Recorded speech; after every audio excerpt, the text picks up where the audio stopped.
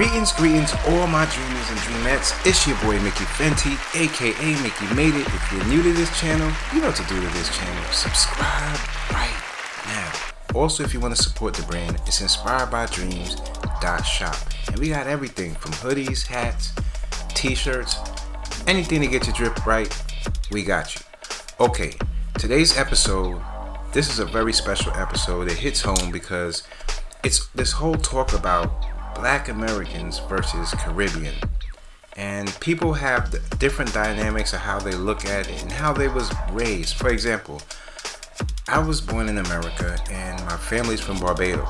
We're Bayesian, and a lot of people look at different cultures and don't understand their outtake of if you come from the Caribbeans or you're raised in America, you're from America, and what? Your outlook of black culture is completely different. So it's a little tug of war, but I got through it, and at the end I had to really watch it over again because I was even confused myself. Just so many things that's so confusing that you never understand how other people take it, and the more you understand we have more in common than we have different. So you guys take a look at it, let me know what you think. Let's jump right into it and see what's going on. Alright, let's get it and see if you guys agree. Leave your comments down below if you've been through this too. And if you're from the Caribbean, you're from here, let me know where you're from. Leave it down below.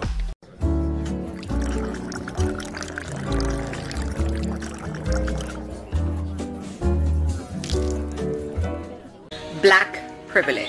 Let's talk about it, because this is a very interesting concept that my American husband and I, as a Jamaican immigrant to America, talk about often.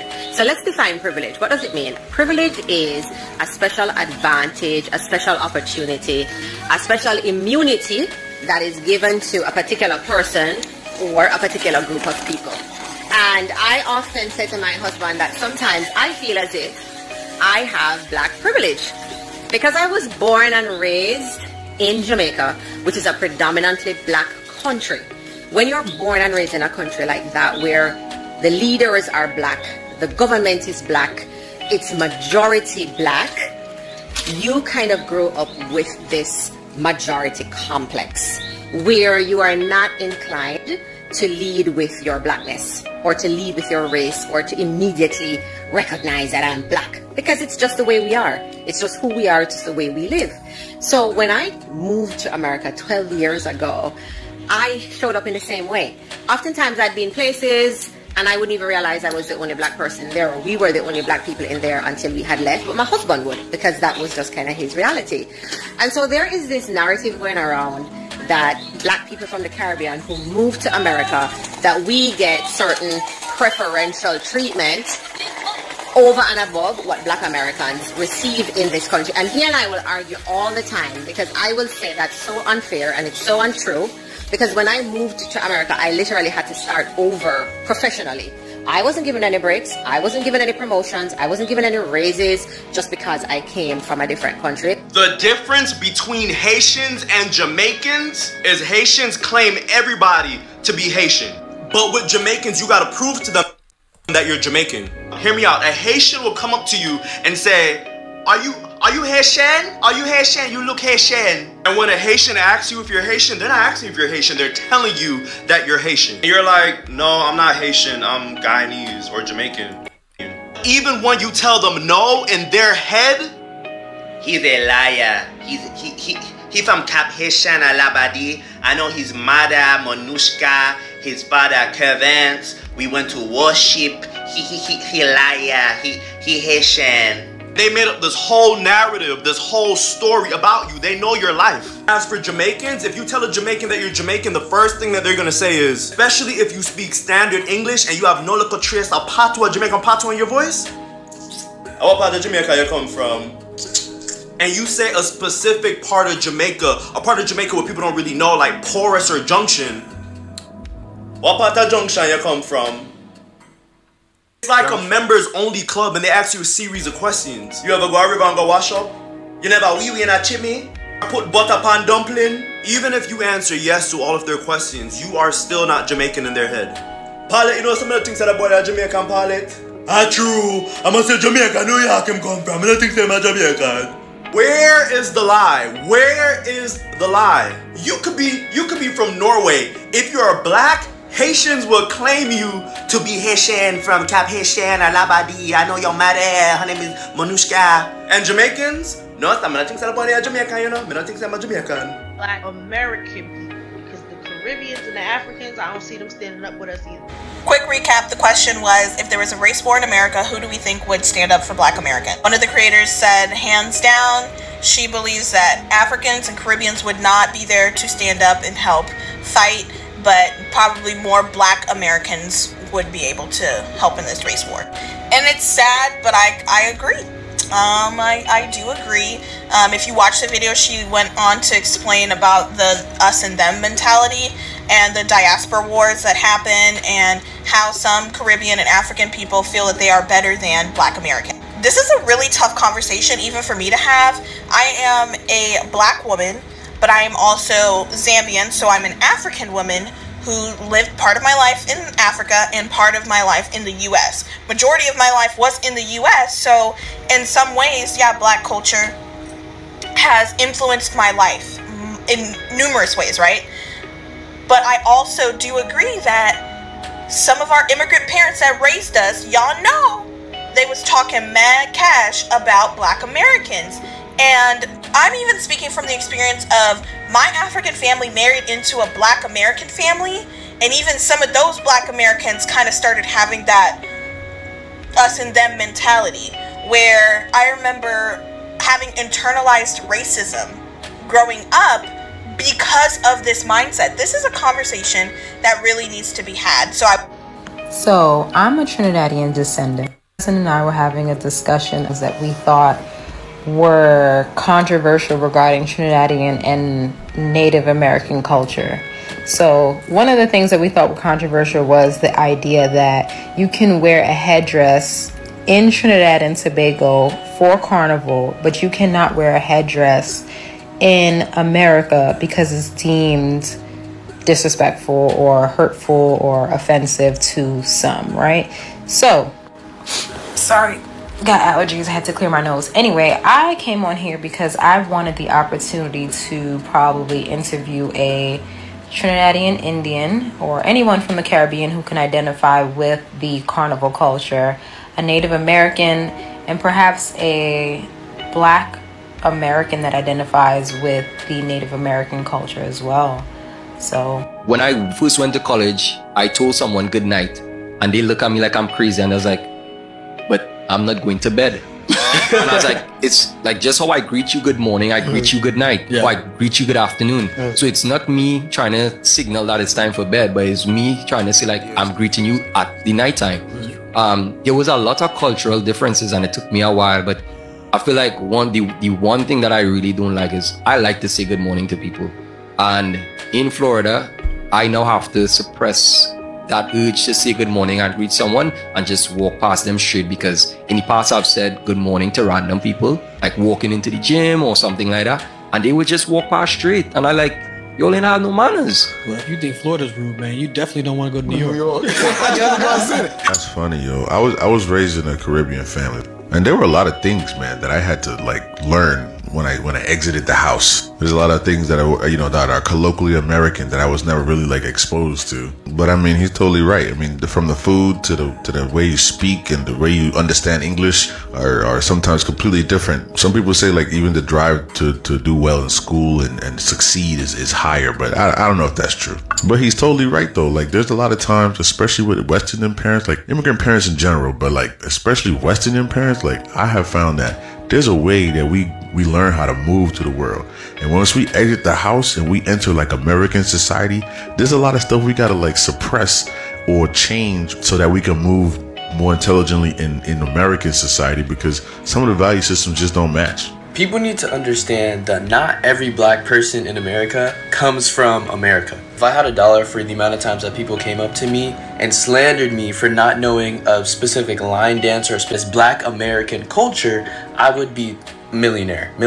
In Haitian culture, we have a saying called La caille l'école l'église, basically which means house, school, and church. Those are the only 3 places that we were allowed to really go to as children. 2 out of 3 of those places, I might have just been in Haiti. Home and church. Creole was spoken. I had Haitian food, Haitian music, all of it. All that being said, I don't have as much exposure to American culture as the average black American. So to come up to me and tell me, oh, Christian, you're not black.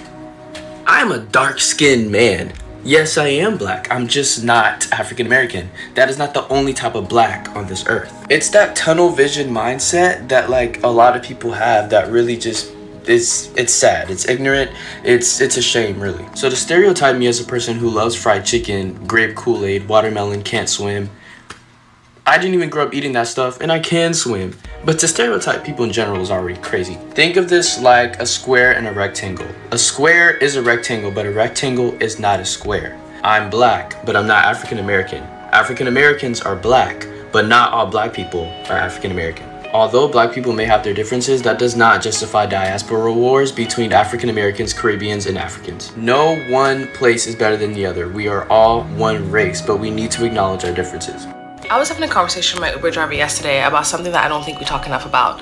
He was Ghanaian and I'm Nigerian, and we were just talking about, you know, how we do when Africans meet, just talk about how terrible it is to live on a continent, be from a continent that has so much abundance, meanwhile the people themselves suffer and struggle and don't have access to those resources. And the reason I don't think we talk enough about it is because I feel like black people across the diaspora, in my opinion, live in this cognitive dissonance that because Africans stayed in Africa, that they were better off. Because Africans know their roots and they never left, they were better off. And additionally, are under the belief of this propaganda that it's actually the Africans' fault that this happened to us because they sold us off.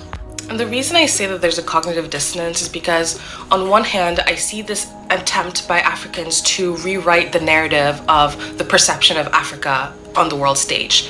A lot of, in my opinion, rich kids go back and they take videos and pictures and say, this is the real Africa, not the Africa that you see in the news. And granted, the photos and videos of the starving kids in the village with flies all over them is also not the real Africa. But doing it that way is also missing, in my opinion, the full nuance and context of what's still going on till this day to black people across the diaspora.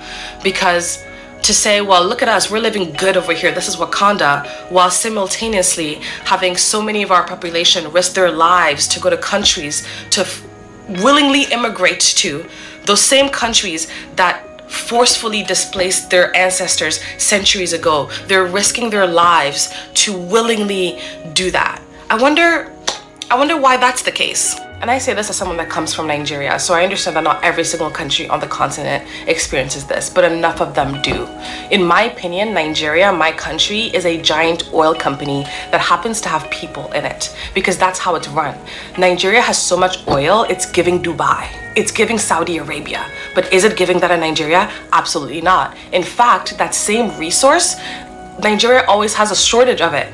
It's always inflating that same resource, it's selling it back to its people way more expensive than it should be, and it's also always running out of it. Isn't that interesting?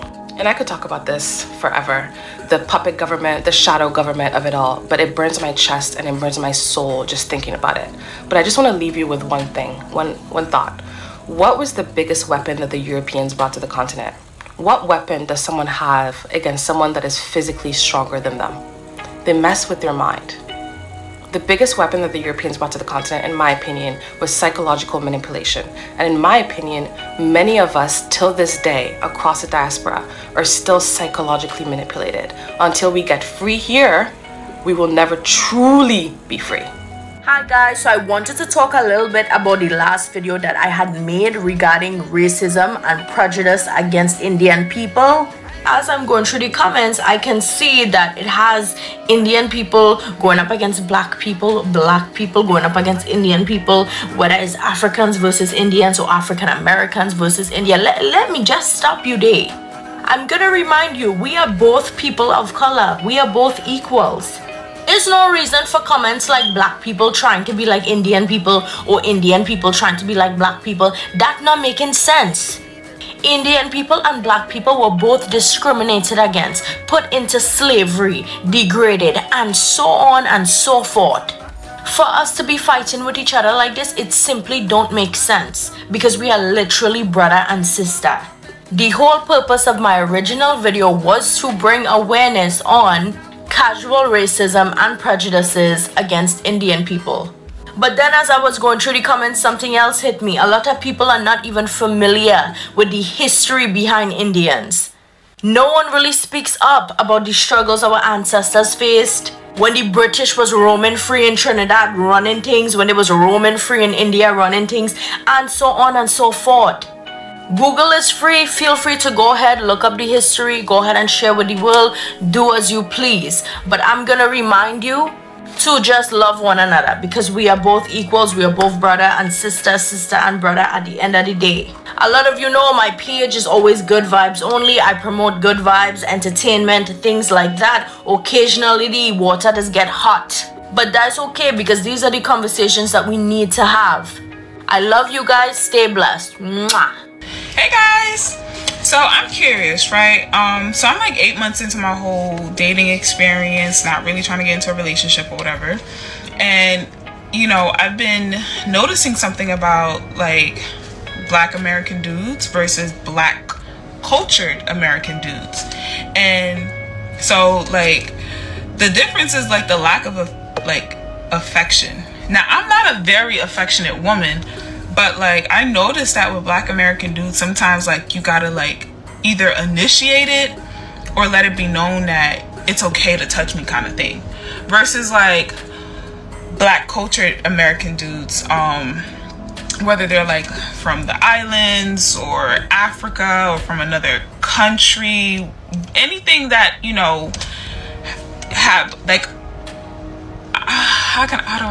anything that has like a culture, like a real culture. Not saying Americans don't have culture, but a real culture, it's like they value women differently. Like they're a little bit more affectionate. They want to take on all responsibility. They really just want to treat you like a queen. And not saying Black American dudes don't, but it's kind of like for them it comes naturally, versus like Black American dudes, you kind of have to like hold their hands and teach them how to do it. So I'm curious, like, am I the only one that's noticing that, or is that normal? Is there something that, because I mean, I'm Haitian American myself, so like I'm used to like having or seeing like my family, like in my, like the men in my family naturally do that. But with these American dudes, it's just like,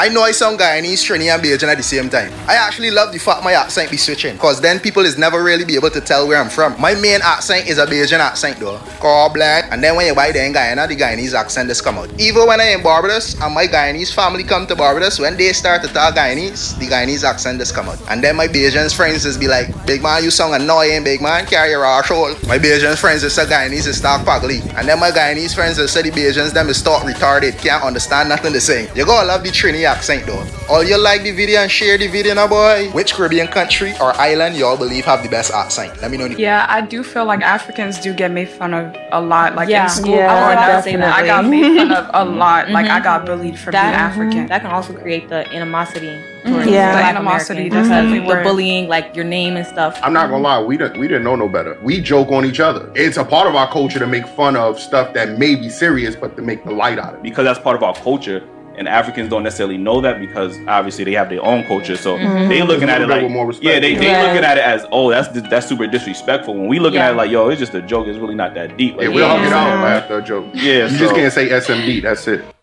Look, what I can say, our similarities bring us together, and our differences, it highlights our uniqueness. The more we come together as a culture, the more we find this understanding.